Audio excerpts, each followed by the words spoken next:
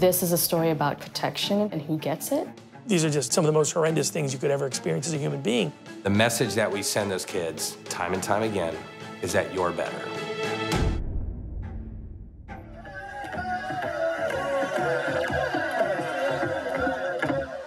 A group of high school students has caused outrage in parts of the United States. A troubling scene many are calling racist. Already, one of those videos has been viewed more than 1 million times. One boy turned and said, "What just happened there?" And I said, "You were being baited."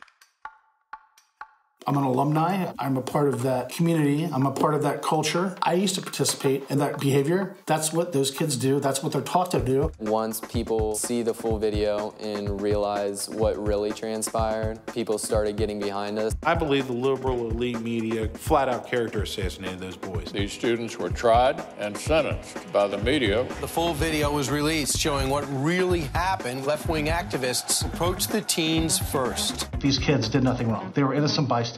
There's reasons why people who maybe aren't white, rich, Catholic school kids see something different. It made me want to vomit.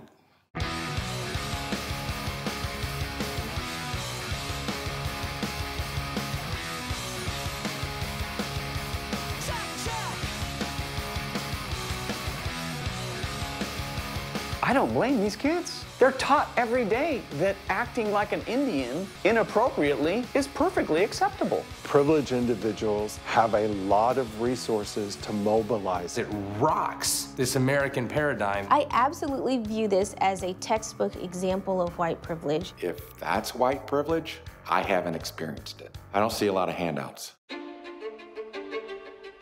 No funny questions, no trick questions. This certainly was a win for Covington Catholic, but not because the truth came out. In fact, the truth was hidden. That's hard to hear. And